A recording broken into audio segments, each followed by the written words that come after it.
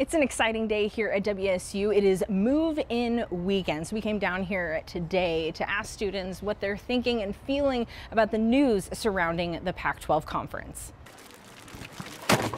Moving into your first year at WSU is usually an exciting time. I don't think it's all going to fit, so we'll see. We'll find out, yeah. But that excitement may be a bit weighed down right now because while these students are moving in, several Pac-12 members are moving out of the conference. I'm heartbroken.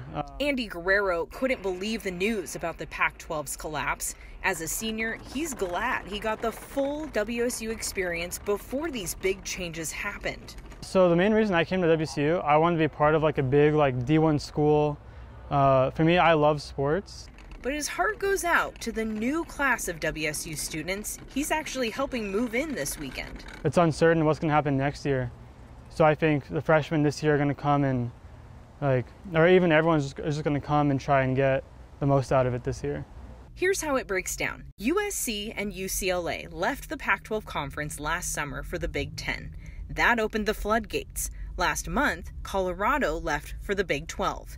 And over the weekend, UW and Oregon announced they joined the Big 10. And Arizona, Arizona State, and Utah joined the Big 12. That leaves WSU, Oregon State, Stanford, and Cal in the Pac-12 for now. And this also puts the future of the Apple Cup in limbo, leaving WSU fans to wonder, will the Cougs get another chance to fill this empty case? A few years ago when we played them in Seattle, we won and we ended up rushing the field.